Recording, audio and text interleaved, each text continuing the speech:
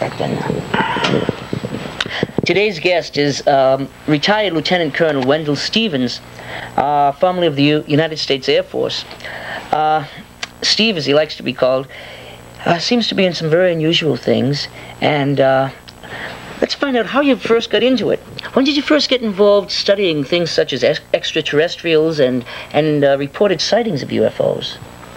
Well, I got interested in UFOs as a phenomenon about in 1947 when I was working in Alaska on an assignment.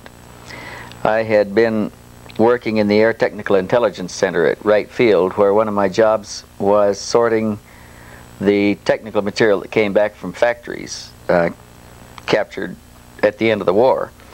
And we were looking for new aerotechnical developments, and we were collecting the data, separating the data, screening it and taking it out, and it would be translated and abstracted for industry. Industry would brief us on what they were doing and what they wanted us to look for.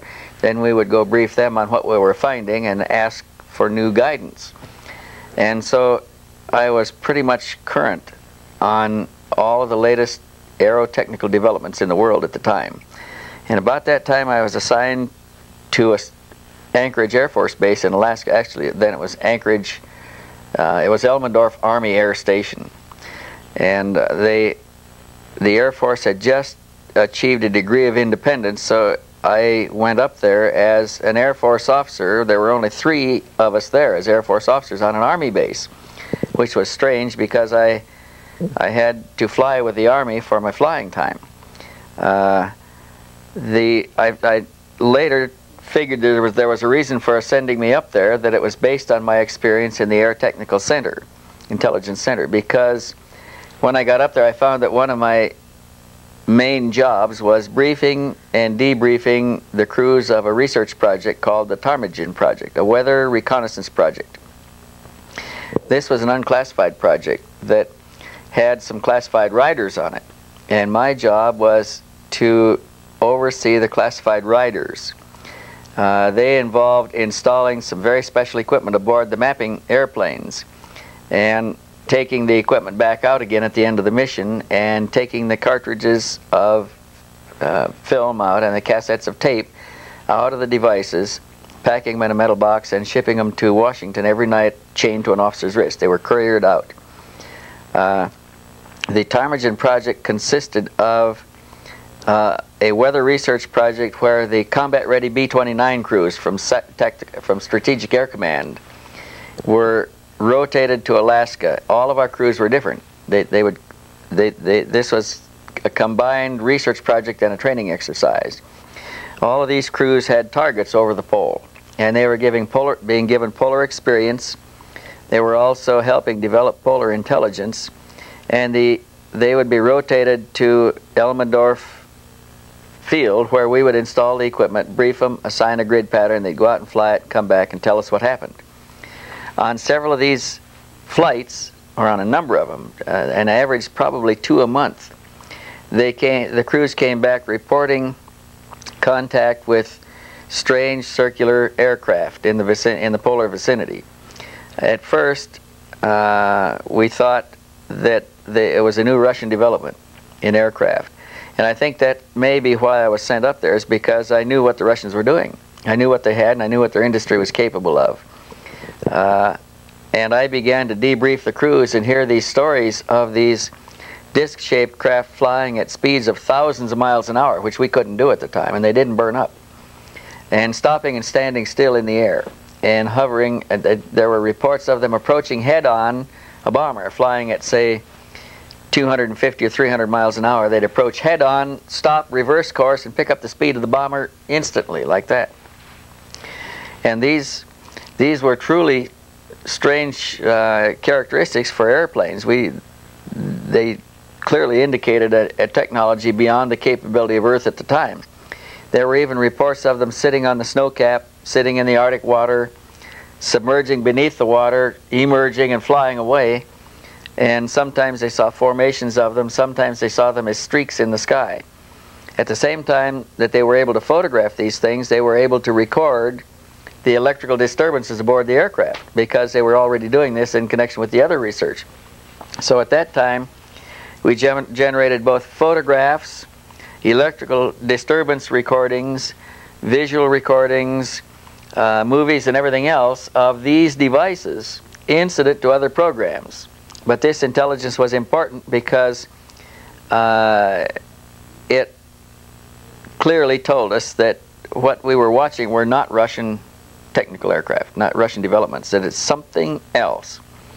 And I think that's really where the big effort in government research on UFOs began, was in the 1945 on. They picked up a lot of information from the Foo Fighters during the war that at first we thought they were an enemy development, but the war ended in 45, and this is 2 years later, and the things are still there. And so I think that a lot of things were happening then, and that's when I got interested in UFOs, is because of the unique nature of these aircraft that couldn't have been produced by Earth technology.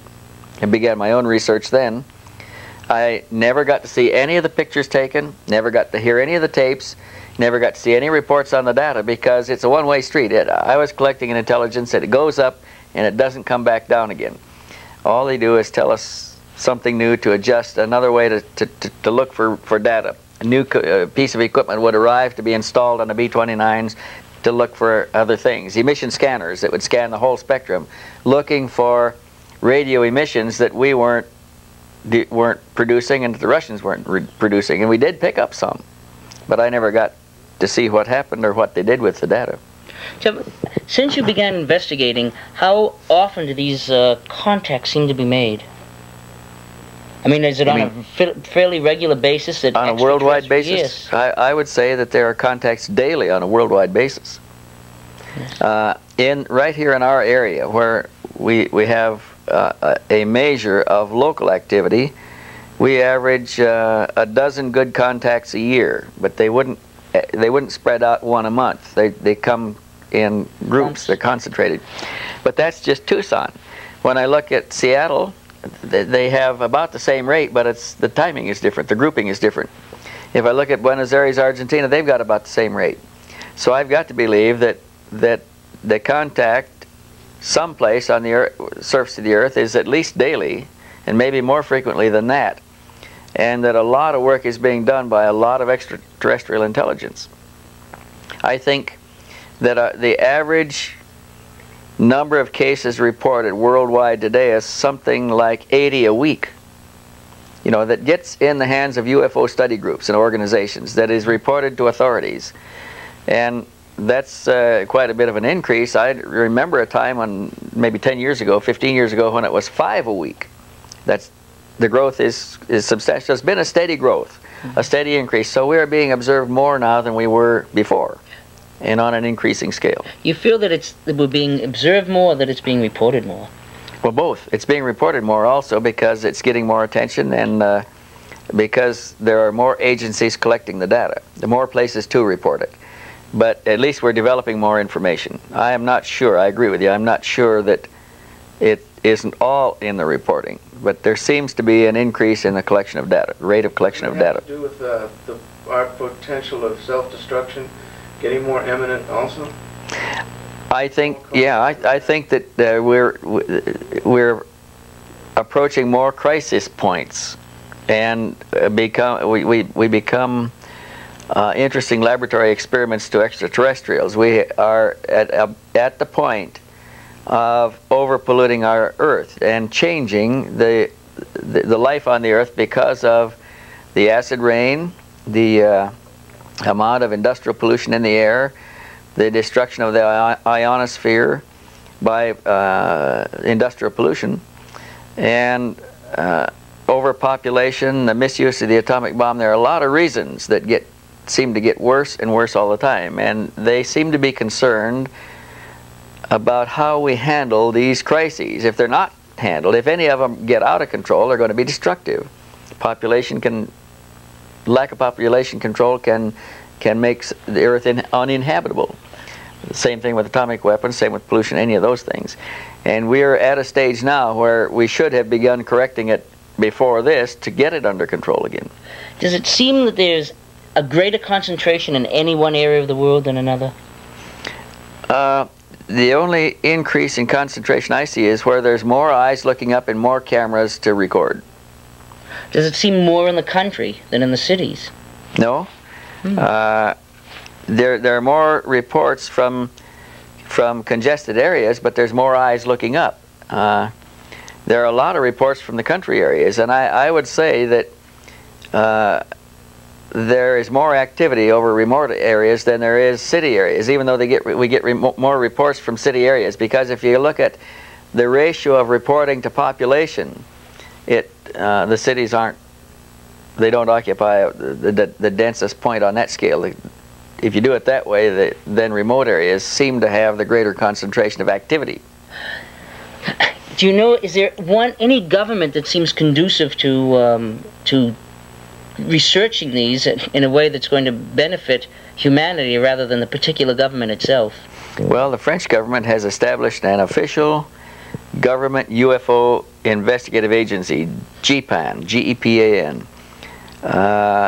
It's funded by the government, it's staffed by scientists, and they have a budget to investigate cases and develop the data on. I think that they're making progress. I think that we have such programs active here, but it's not public.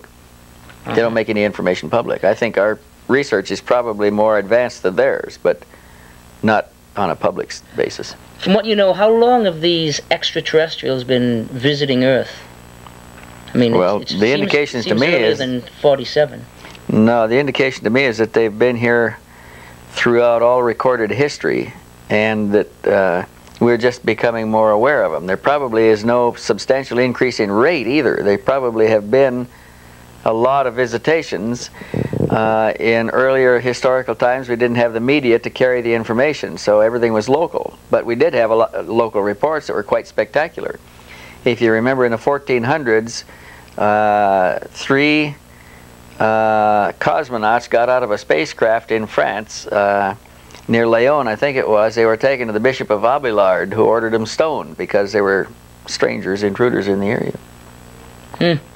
Tell me, it seems like, say, starting with in 1961, Betty and Bonnie Hill, they were sort of examined, as opposed to some later cases where they seem more conversant with the people. Is it because they were different extraterrestrial types, or just that they've progressed to a point where they feel they've learned enough and they're conversing? Well, first of all, remember there was quite a bit of communication that took place between at least Betty Hill and the occupants of that spacecraft. They gave her an escorted tour about the ship. They showed her a navigational chart, and they explained how they navigated in space. They showed her routes frequently traveled and less traveled and seldom traveled. They showed her, she wanted to know where we were, or where they came from on the chart. And they said, do you know where your sun is? And she said no. They said, what good would it do for us to point out where we came from then? So then he pointed out, here is your sun down here. And he said, we come from here, and we have these routes to travel. But there was quite a bit of communication that took place in the short time they were aboard. But, you know, she says they also put a needle into her abdomen, that they apparently were checking their mouth, since they checked Barney and wanted to know why his teeth out. So now what about, you know, we hear also about cattle mutilations. Are those experiments on animals, or? I don't know. Up until just probably a few months ago, we didn't have any clear indication that there was any relationship between cattle mutilations and UFOs. We had UFOs reported in the vicinity, strange lights and strange craft, and cattle mutilations taking place in the vicinity about the same time. But we didn't have any clear evidence that they were connected.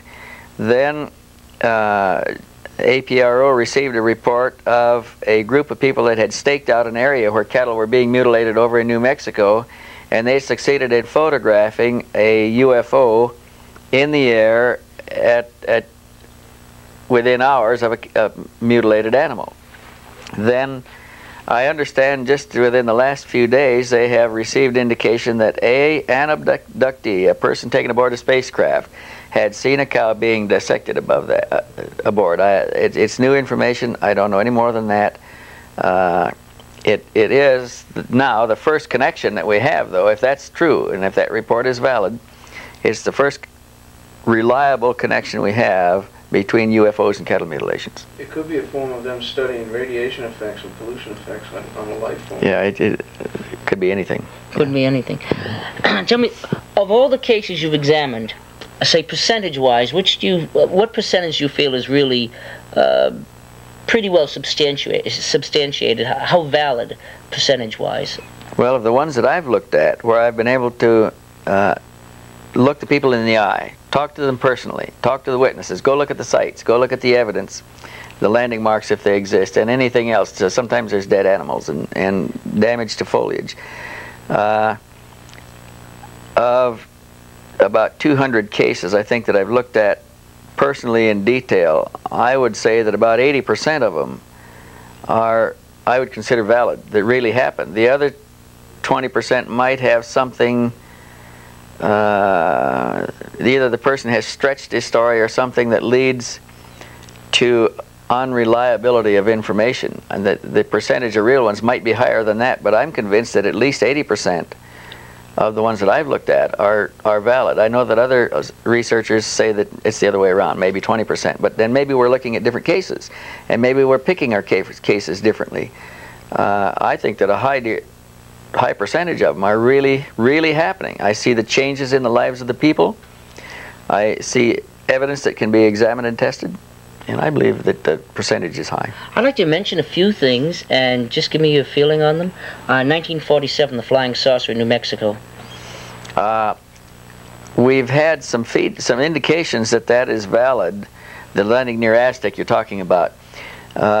One of the indications we've had was a report from one of the two Indian boys that were riding horses in the area that found the crashed saucer on the ground with bodies out of it. They rode back to the local missionary there, parish missionary. He was a Catholic priest. His name was Father Fox. He was assigned in the area. They told him, and he put his equipment in his Jeep and followed them back to the wreck. There were bodies apparently dead there. He administered the last rites of the Catholic Church to the bodies, covered them, and got back in his Jeep and went back to the church, the parish church, where he called the sheriff's department. The sheriff took a couple of deputies, and they went out and looked and decided that it was something that the Air Force should handle. And they went back and called the Air Force, and I believe they called the office at Alamogordo. The Air Force, they described what they'd seen. The Air Force sent in air police troops to cordon off to close off the area. Then they went in with equipment, and they photographed the object on the ground from all angles and everything. Then they loaded it onto a large flatbed truck and made up a convoy of vehicles and hauled it out of there. We got a report from a now retired master sergeant who was then a three-stripe sergeant, said that he was taken from guard duty someplace and assigned to this new guard duty where he was first briefed that he wasn't to look at anything unnecessarily. He was to keep the area clear. And he did see a large object, what it looked like a large circular object loaded on a flatbed truck, tilted at an angle to get it on there, covered with canvas. And he said that the load was too big that they couldn't go under bridges, they had to go around. So they had equipment to do this.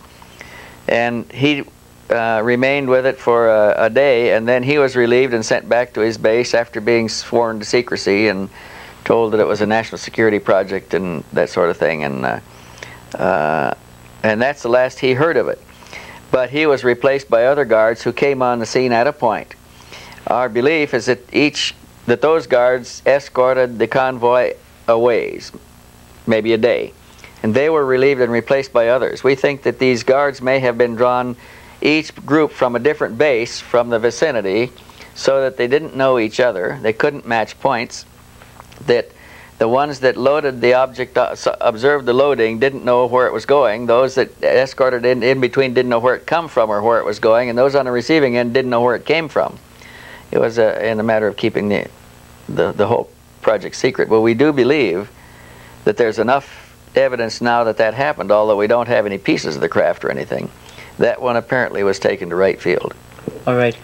Travis Walton, what can you you know, I understand that when he was picked up, that apparently he saw more than one type of being. One he describes as the shorter, smooth gray skinned, as I remember he described them.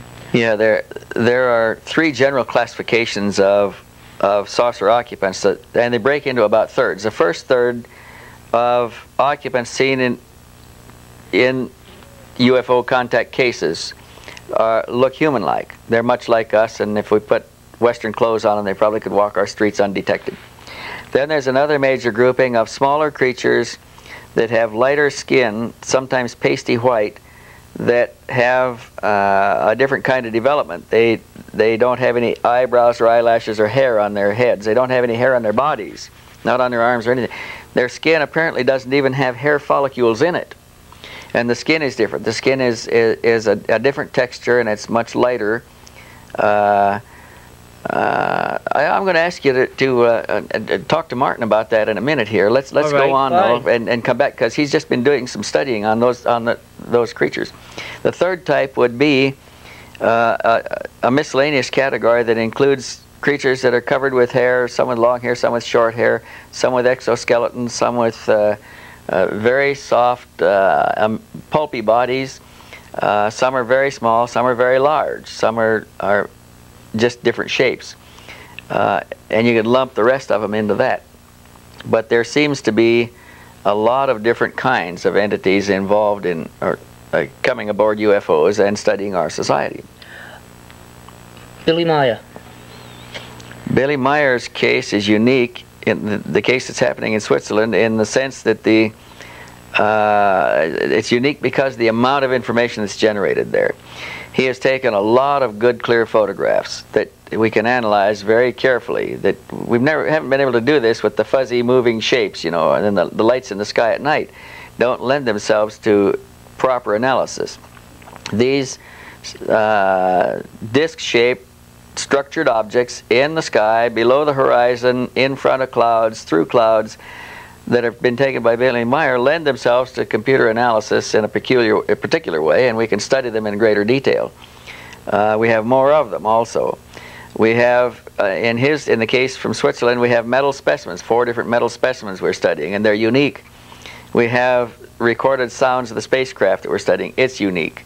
Couldn't be duplicated on Earth. The metals show, I guess you could sum up by saying that they appear to be precipitated from primary matter to the dense stage of density they want by some cold condensation process done in a vacuum.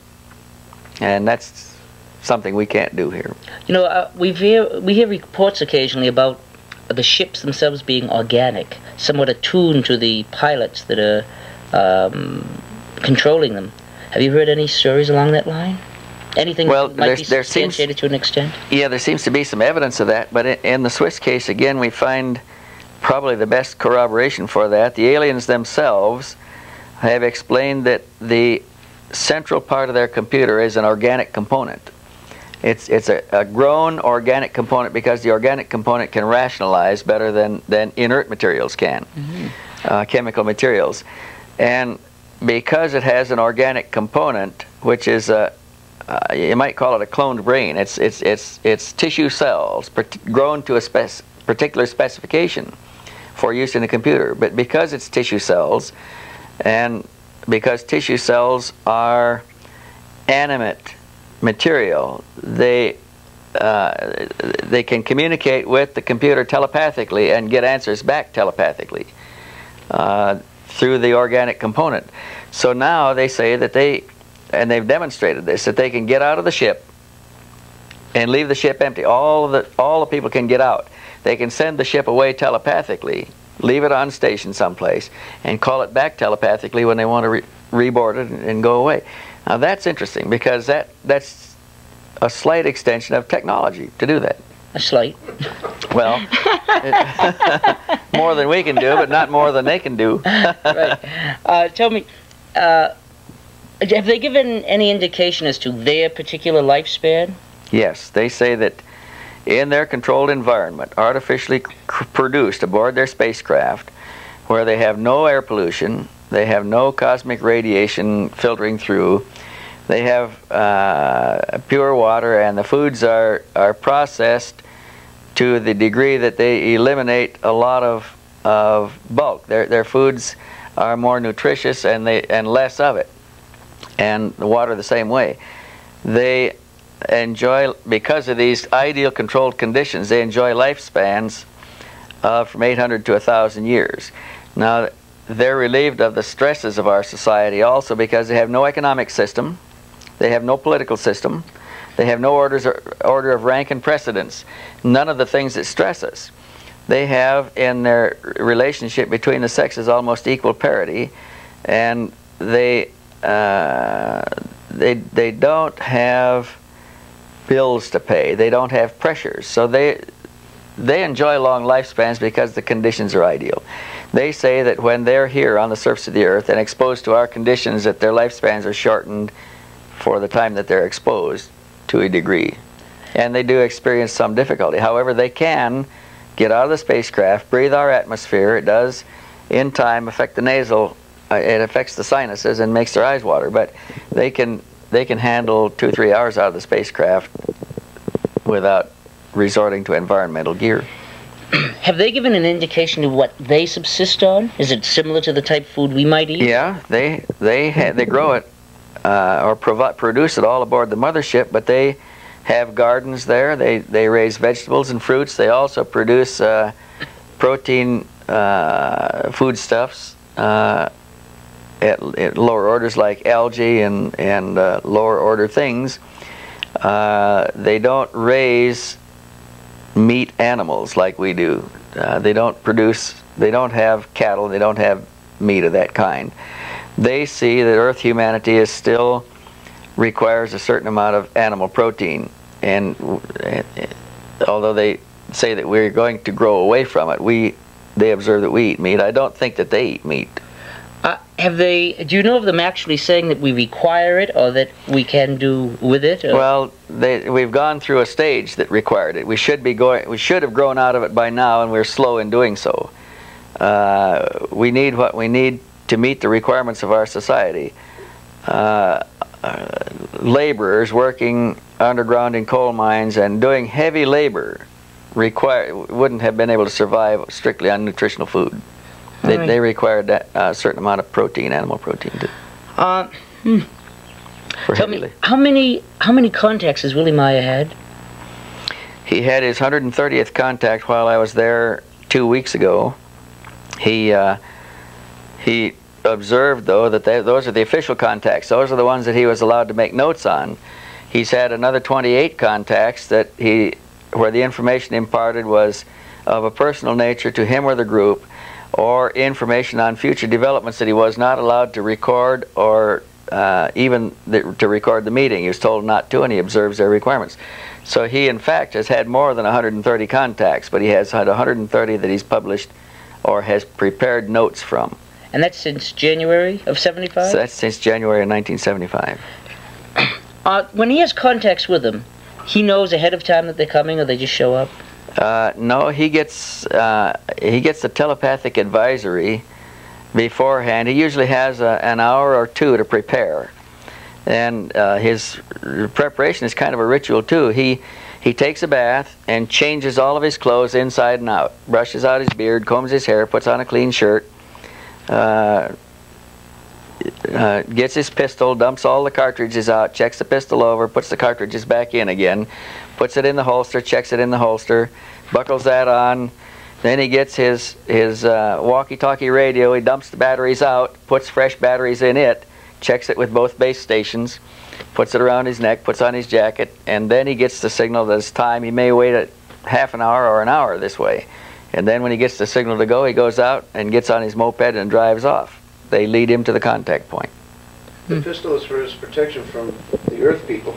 Yeah, the pistol is, he's found that the dangerous ones really are the Earth people. He's been shot at. While I was there, I witnessed the 7th assassination attempt on his life. But after the first one, he bought a pistol and learned to use it. He's one arm, but he learned to quick draw the pistol, and he has practiced and can now hold a $50 on the back of his only hand, turn the hand, tip the $50 off, draw the pistol, and shoot it before it hits the ground. And he's accurate. Have you said you were there during his last contact. Have you? No, yeah, right. Have you actually seen any of the... I haven't seen any of the contacts. I did one time see something that struck me as very strange, and this was the time before when I was there. He got his indication about 6 o'clock in the afternoon that a contact would take place, and he prepared himself. And he was in the kitchen. I believe Elsie was there at the time. I've never discussed this with her, but he got the signal to go, and it had been raining all day, and the ground outside is porous, but it's fairly level, and it was soft on the top down to about 3/4 of an inch, and you'd make tracks in the ground up to maybe a ½ an inch deep. And it had been raining, and there's water standing in little flat puddles all over the place. And this day, his wife put one of those blue Air Force jackets on him that would shed water because he was going out in the rain. He didn't wear anything on his head. But anyway, he got the signal to go when I was at the far end of the table, and he went out the kitchen door, and I ran around the table and down to go follow him out, but they had a big dog chained at the steps. It ran out to his chain and scared me a minute. Then I went around him and out the door in time to see the door at the end of the shed. There's a long shed from the kitchen door to outside. And I saw the door at the end of the shed close, so I know he just went through it. And I ran to the door and jerked it open, and he's gone. And in the mud were about 3 or 4 footprints went out that far, and there was water still running in, filling them up from the puddles around there and little drops bouncing in them. And I didn't see any more, and I looked around the house this way and that way, and no sign of him. So I don't know where he went or how, but which brings us to how he gets aboard the spacecraft. At first, they would land the spacecraft, and he would go aboard through a doorway, a port. Then that happened for a number of contacts. Then there was a change in procedure. They did not land the ship. They hovered it above the trees, and they'd turn on a beam of light, and he would go up the beam of light to get aboard. Then there was another change. A time came when they wanted to take him aboard from a remote distance, and they simply beamed him aboard from where he was. And that can be done from inside of a building, in the basement of the house, in a car, anything, where he just blinks out and he's gone. He's aboard the spaceship, comes back the same way. And all of these departures and returns have been observed by one or more of the various members of the group around him in Switzerland there. Are there many people how big a farm is this that he's on? The farm is it's 10 acres, isn't it, Elsie? How big, how many hectares? Hectare, 20. About 20? Yeah, 20 hectares. 20 hectares, that's about 12 acres, yeah. About 12, so that's not really a large farm. Are the people... Switzerland it is. Oh no, what I meant as far as area, so that, you know, it's not so large that people on another adjoining area couldn't see what's happening. Yeah, but he has military compound on one side, and the other side drops away down into a deep valley, which is somebody else's property at the bottom. Well, the bottom is yours, isn't it? In fact, the landing track, one landing took place in the valley just below the house, and they photographed the development of those landing tracks for a year, watching the change in the vegetation and so forth. Elsie, why don't you join us now, please? We'll just... There we are. Thank you, dear. Now. Okay, Elsie is one of the regular members of the group, has been there for a long time. She's been there for 3 years. She lives on the property with the other permanent members of the group around Billy Meier, observing and recording and keeping track of what's going on. Oh yes, on about 3 years, I know now Billy Meier. And when I heard about those UFO activities, I was not really interested in all that. I have never seen before. I heard about flying saucers, but that was all. But then I heard that those people, those aliens coming from the Pleiadians, were giving Billy teaching. And in this stuff I really was interested. That's why I now in November, last November, left school just to start to study the whole stuff, because it is a big stuff of teaching. Mm-hmm. So I'm just studying yet, and I'm not just well, I can tell a few things, but what do you feel you cannot tell, don't? Well, yes. Well, I mean, there is so much, would be so much to say, but in one point is they are telling him what people already know. They have to look better after the earth. They should not the chemical stuff. All the water is going to be poisoned. They are all those gases and the what do you call atom? Atomic bombs. Atomic bombs and all that. That's very wrong. And also we are having too many people living here. Overpopulation. Yes, overpopulation about 8 times. That on the planet Era, it's just they have only so many people as the planet is able to carry. And it's limited there. They control the population to that level. And only this they have been telling Billy, and Billy has put this on a paper and sent it to different governments. But people don't take any notice. Why have they been coming here? There are different. They have come. The Luranians. They are our forebearers. Yes, forebearers. Mm-hmm. Yes, they have come here 22 million ago, the first time, and then the earth wasn't developed, I mean the human races, and then they came again and came again and came again, and then they started to live here and to have children here, and then there were fights and wars, and the scientists made a mess, and then some of the Luranians were running away, but the others still were staying, and many of people living here are descendants of the Luranians, and they feel familiar to us, so they are coming to look at us, and that's why they try to. In the beginning they came as gods, mm-hmm. and then they were very like a despot, mm-hmm. and kept earthly people little. And now they are more developed, and they think that's not the way to do it. Now they start teaching. We have to do the work. They are giving us information, and then we have to develop. We have to do the work by ourselves.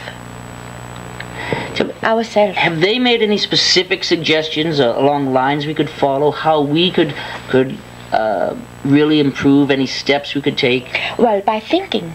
By changing our way of thinking? Really think about everything. Think about the nature, think about our relationship, think about ourselves, really knowing that we are having a spirit ourselves, and that we are able to develop our spirit so that we are becoming more developed, just like those two. Yeah, they say that we use, they tell these people that we use a very small part of our available brain capacity, that it's wasteful not to use the rest, and we should learn to think more productively and reason and use the mind to do the things that we should do to evolve our world. Well, that sounds like we should be getting a lot more into so-called parapsychological things. Well, the fact that they communicate with telepathy would seem to indicate Well, they also articulate the conversation. These Pleiadians do. They seem pretty articulate as far as several Earth languages are concerned. Well, this contact team has learned the language of the area. In 1 month. In 1 month. Other month. teams learn other languages of other areas. They say that they can learn any language of any time of the Earth in a matter of a month. They have mechanical procedures for doing this. And the other ones, they don't have learned the language. They are having transmitters. Yeah, they also have thought converters that convert thoughts to the language. When you say the others, are these all Pleiadians? I mean the Pleiadians, because Billy is having contact with the Pleiadians, physical contact. But there are other aliens. You've just heard it from. When you say the Lemurians, the Pleiadians were descendants of the Lemurians? No, not Lemurians. Lurians is what she's saying. They're beings that come from the direction of Lyra. Those are our grandfathers, the Lurians, yes. Right. And we are familiar with the Pleiadians. Yeah, the Lurians are also the ancestors of the Pleiadians. Yes, and that's why they have started thinking more deeply a long time before the earthly people. They are having peace already at the planet era 50,000 years, no war. And I think if we try hard, one day it is possible that we don't have any more war. And that, I think, would be a step forward too. Tell me, how much has all of this activity affected your area where you live? As far as socially, the way the neighbors have reacted, are they for it or against it? Some of them are listening, thinking and accepting, and many of them, they just say, oh no, that can't be. Very superstitious, and they don't want the disturbance in the area. Have you had much resistance from the government there? Well, resistance, yes, in a way, but they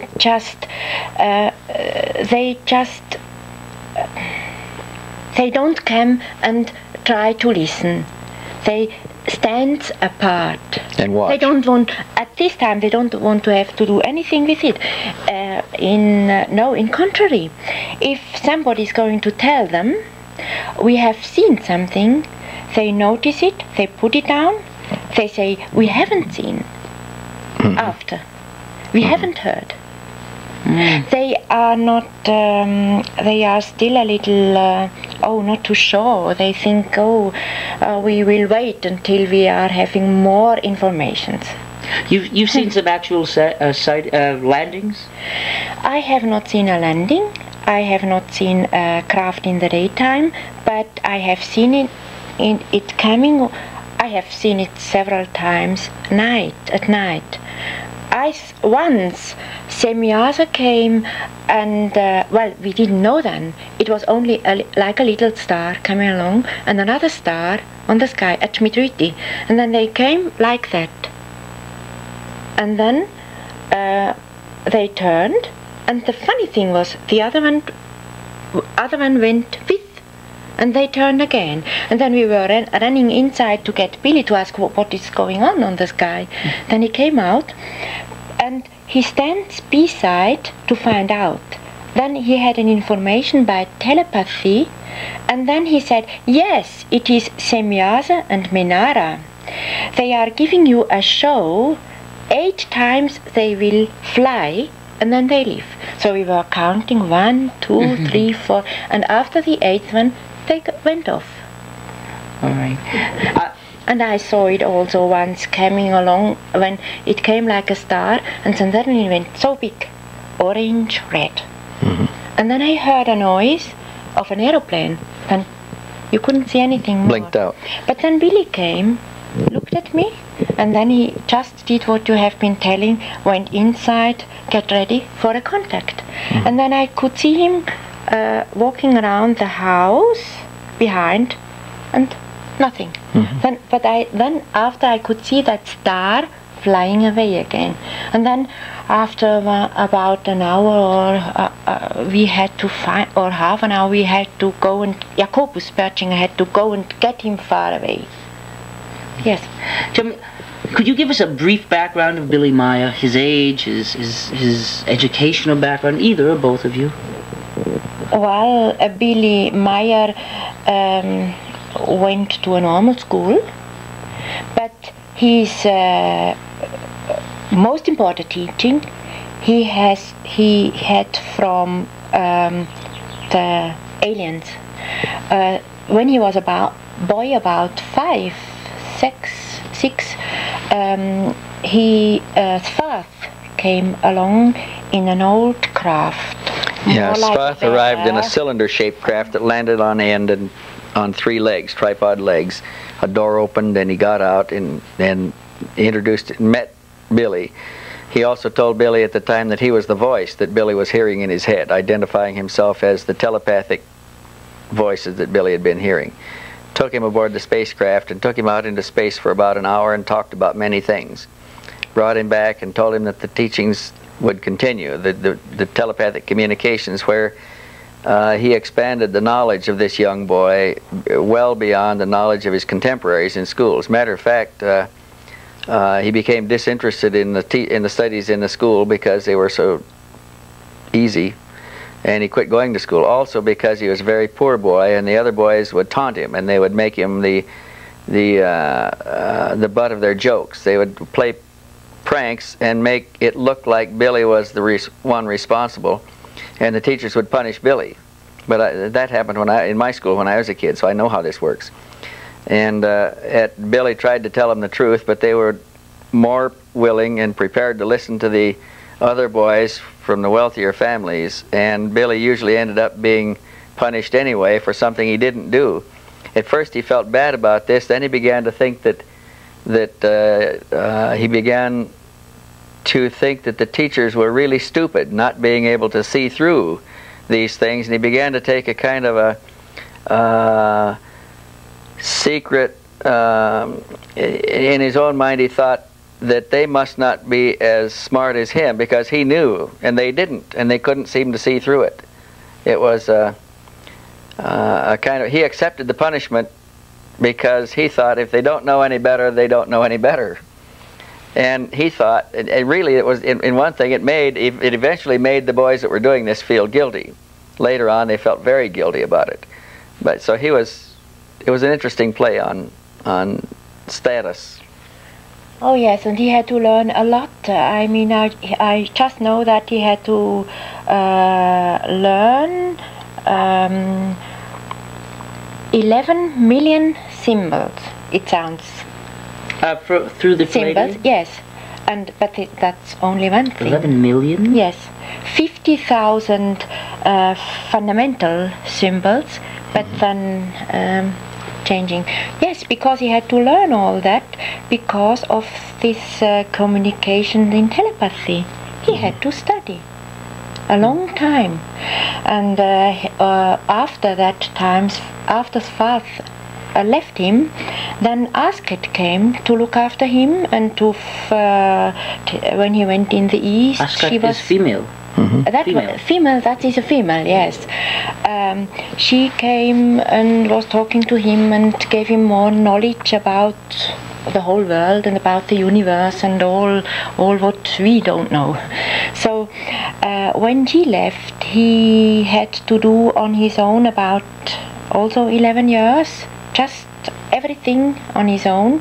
And then in 1975, Semyasa came, and that's really when the mission was starting, when a few people were interested in Switzerland about UFOs, and then a little group started to discuss those things. Yes. Have they given any indication why they have not made themselves more widely known? Do they feel it would either cause a problem, or why are they not more widely seen by people? You know, large groups, maybe people would begin to listen then. Well, they tried to do it once, but then they analyzed the people they would like to come, and then they found out that many of those people would be so scared that, and many of them would just shoot. Yes. We are not ready yet. At least in Switzerland, maybe that you are ready here. That no, may they be. Would probably react that could even more be. so, yeah. But so we just are looking forward that it will at one time happen. You don't know of any specifics they've given to help evolve people outside of looking toward nature and simplifying? I didn't get any specific. Have they given any particular kind of preparation we should be making to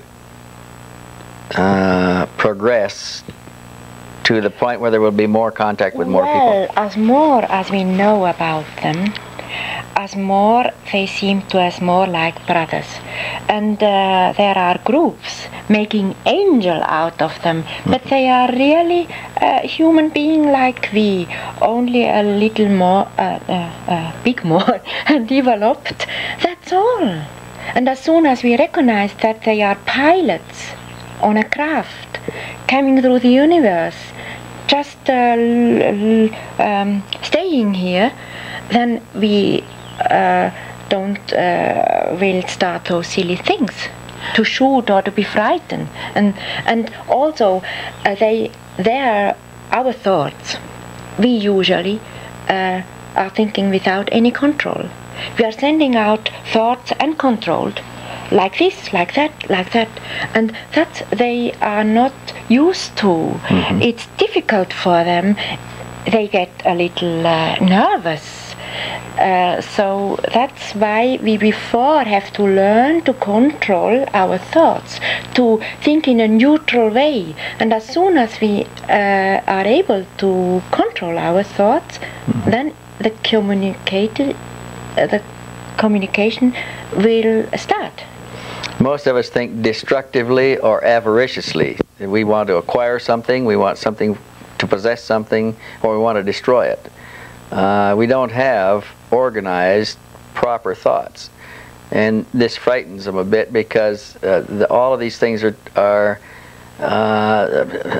apparent to them simultaneously in the thought patterns. Their thought patterns are organized. They know what they're thinking and where they're going and what the objectives are. Martin, would you join us, please? Yeah, he's got some information. He's done quite a bit of study on alien creatures. Stay. Alien beings that will be interesting. Okay, yes. You're putting this on Martin because... All right. All right. Elsie, please. Oh. Now it would be pretty cozy. Martin, tell me, what is your background? You mentioned earlier parapsychology and... Yes, I've been studying parapsychology for about the last 5 years. I've been working here at the university and also up at the University of Utah and the University of Oregon at Eugene. And what have you come up, how have you tied in, how have you come to see a connection between extraterrestrials and parapsychology? I really haven't. But there possibly is a connection that many of the unexplained events in parapsychology that say, for instance, leaving the body, or a person that is capable of moving dishes and things like this could, and this is of course experimental, could have had some of the genes or what have you from the back, going back to you know, say 5,000 years ago of these people. That's why there's some people that are more prone to be psychic, telepathic, telekinesis than others. And since there are about 1,000 different types of genes, some of these, that's one particular research theory. And Martin has just been doing a review of the available information on analyses of alien beings. Most of this is not available publicly. He's working inside of the organizations. Ask him to describe a typical alien being and what was found in the pathological examination of the body. Oh, that's interesting, because you know you hear occasionally about examinations being done, but you don't hear much about results that have come from it. Yes, well, it's been quite a while, and some of the doctors and what have you and technicians that have done some of these things have, of course, had to sign security releases, like Mr. Stevens has told you. When you sign a specific thing about a specific autopsy, you can't reveal that, or you can be held supposedly under the National Security Act. Well, anyways, some of the let's see, some of the autopsies that were done back in '56 on some of these crashes, and also in '58 and in '60, some of the autopsy reports have been filtered out through some of the retired doctors and what have you that are no longer involved. And on some of the humanoids, the 4-foot, 3-foot humanoids, some interesting things have been found. One is that they have no internal digestive system. In other words, they've taken no food whatsoever. They have no genitalias or any orifice for food. And also their mouth is just a slit, and there's just a little hole or what have you, about so big in there, and that's it. And there's many theories that they could be genetic clones, like biological robots that can be grown in some type of catalyst and then do the work of whoever their masters are. And also on several of the autopsies, it revealed that the blood, or what we would call blood, is a clear type of fluid, and it had similar to our blood with electrolytes and white blood cells. It had no red blood cells. And on one report, it's been shown that type O positive was the blood type of one of these humanoids. It wasn't a standard blood type, though? No, well, O positive is... the closest they could classify it, but it didn't have red cells. Well, I meant, have they found O positive consistently among... No, this is one this is one peculiar instance that they've had. Has any autopsy work been done on beings that seem to resemble what we would consider human-like? Yes, from the information that I've gathered, and from several other sources that have been working on it, that there are humanoids that have had autopsies done on them that are just quite similar to us.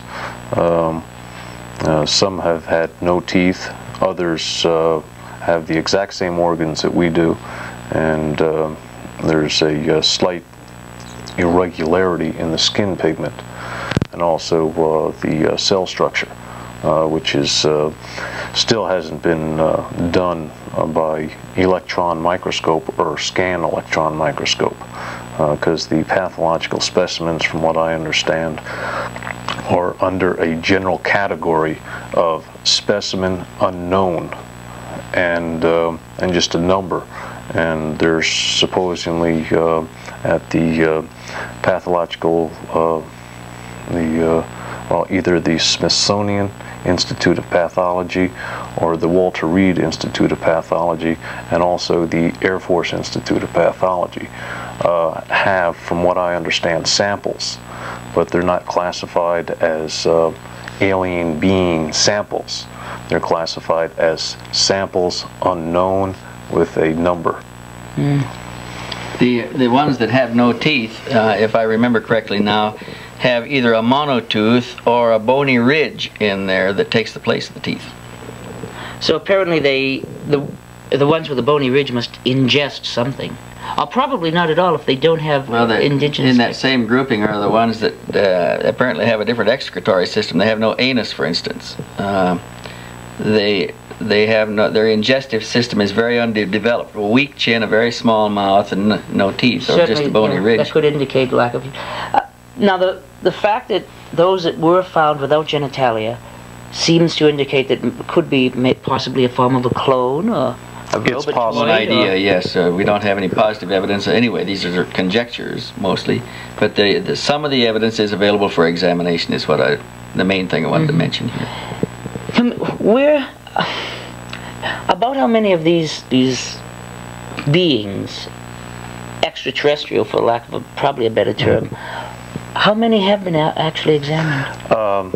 As far as some classified and unclassified material gotten through the Army and the Air Force, there's approximately 30 to 40 bodies in the United States. Now we also have to take into consideration that there are other governments, primarily European, and from what I understand also the Soviet Union has them also, and we don't really know how many they have. We do know that there are, at one time, there were bodies of a crashed disc off the coast of Germany, and also one that crashed in England, which belongs technically to the Swedish government. And Russia, of course, has at least 20. Communist China has indicated that they have a crashed disc also, that they've studied the bodies that crashed someplace in the Gobi area. You know, it seems like things seem to be coming to a head more and more. Apparently we've reached a point where it's not like they showed up in the 14th century and said, well, there's not much we can do with these humans right now, these Earth people, and might observe for a while and take off. We seem to have reached a point where there's not too much farther we might be able to go to before real disaster could occur. Does it seem, any of you, Elsie, Stevens, or Martin, have you heard anything at all that would indicate that they might interfere, they could interfere, they feel they should interfere? Or if it comes to this one last thing, yes, a question?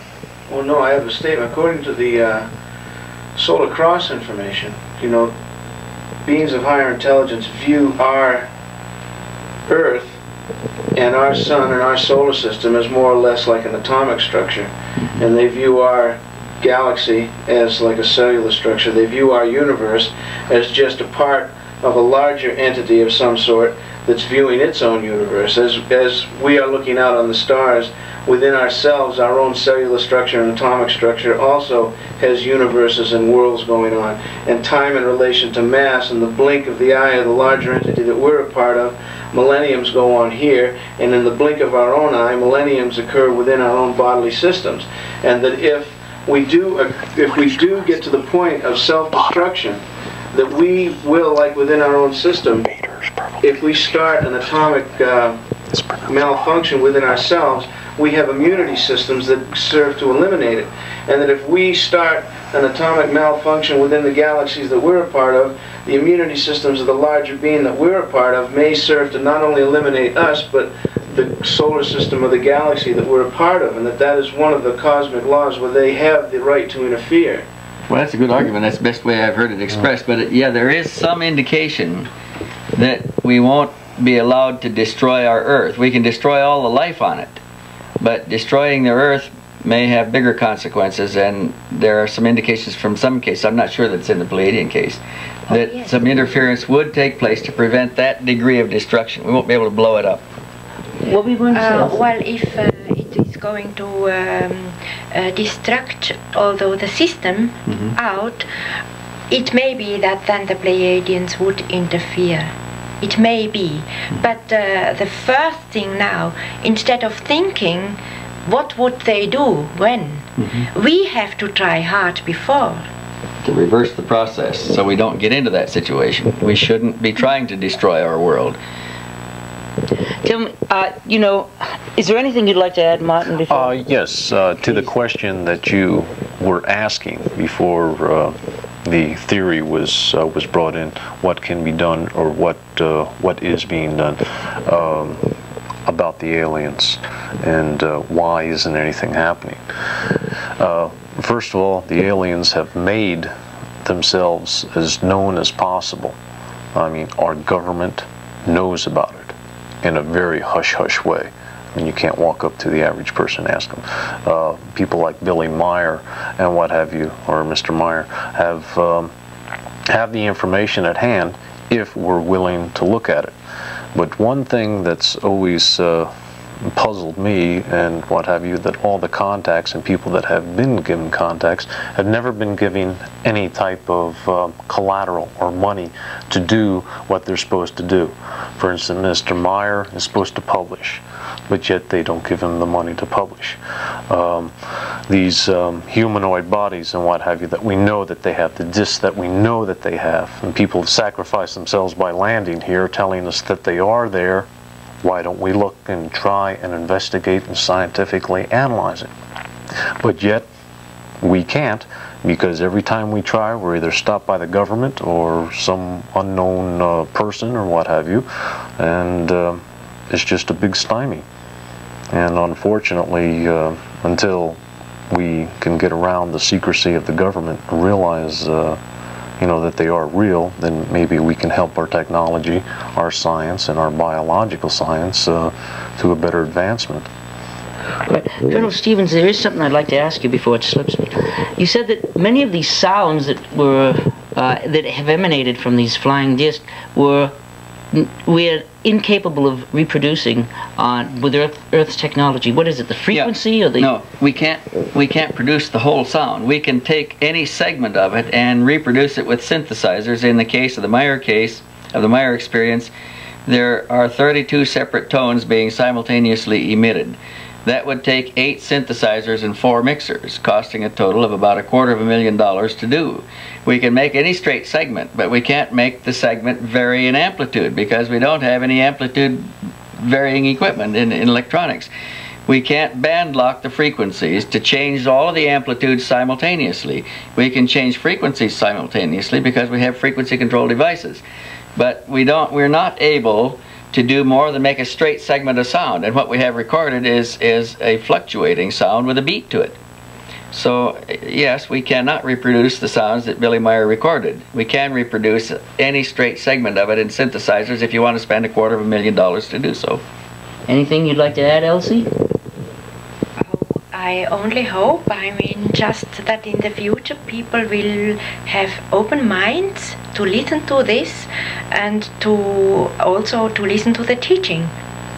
It seems like going back to some of the ancient, for us, for humanity, ancient teachings, maybe some of the ancient Tibetan teachings or Chinese or even the yogic teachings, might be a key for us, a key that leads us to a more natural way of living, Yes. Yes, I think people have forgotten about the basic teaching. If they wouldn't have been twisting it up and keep it inside in them, I think we would be more developed yet. Where will it all end? I want to thank you all for your time and your energy and what you've given for Elsie and Colonel Stevens and for Martin. Again, one last thing anyone would want to say?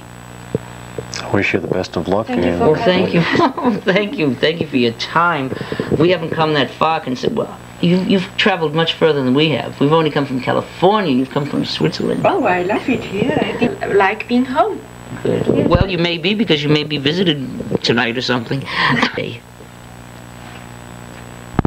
All right, let's see. Get up and go to the sounds. Okay, here's a photograph taken by Billy Meier. It's number 200 in his album. Okay. One moment. Okay, here's one of the photographs taken by Billy Meier in Switzerland. This is picture number 200 in his album, and here we show a contact print from the original 35mm transparency.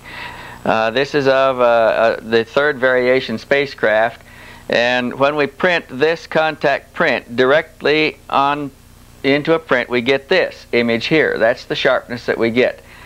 Then we took this image and to a commercial photography shop and had it custom enlarged from a transparency to a 4-inch by 5-inch internegative. Then we made this print from the internegative. This is a contact print from the internegative. You'll see it's a little bit sharper than the print from the original transparency. What we've done here is transferred the depth in the small transparency to depth again in a larger negative. The negative will pick up the depth that the paper will not. So then we took the 4x5 internegative to an electronic scanner, put it through the machine, and made 4 separate color separation negatives. The scanner scans 400 lines per centimeter horizontally and vertically, and simultaneously creates 4 separate color negatives for plates. Then we took those plates to a printer and had them printed onto poster paper and developed this much detail out of the same picture, where initially we couldn't see the detail. You can see a gold band around the top, you can see the shape of the top and everything else. Now that spacecraft, the sounds of that spacecraft were recorded on another date as a Swiss Army Mirage jet fighter made 22 passes on the ship. And here's the recorded sound. That's this ship over another location on another date when it was pursued by a jet fighter, and there you just heard the jet fighter go through. What is happening now, Billy? There is coming an airplane from the Swiss Air Force. Okay, we can hear the airplane in the background coming in. It's being vectored in on aircraft. She has put up the shield and also turned off all sound, right?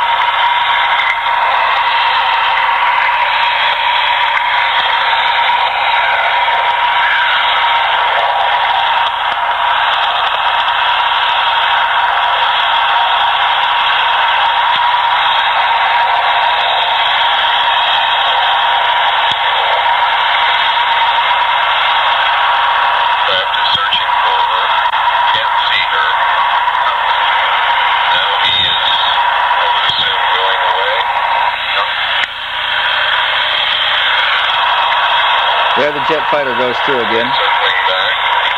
Somebody phones to the army because the whistling of the ship must be hearing around a very big area.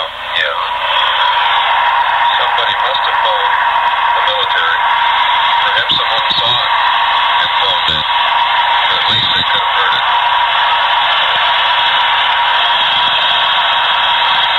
Still in the sky. Now, could you see Semyasi's craft while the plane was there? No, you could not see it either.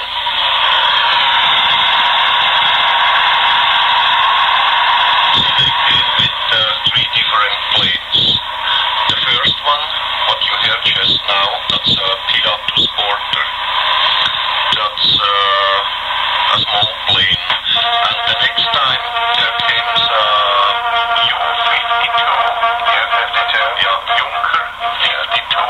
what they had in Germany at the last World War, I say. And the third time they came by a jet, is there? By Mirage. Oh, Mirage. Okay. 3 different aircraft were vectored in. Semyasi is playing cat and mouse with them.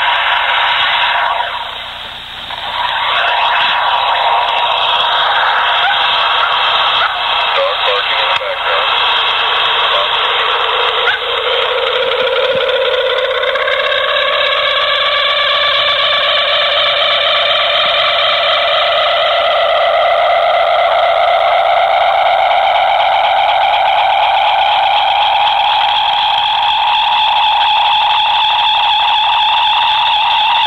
That's that ship there making the noise.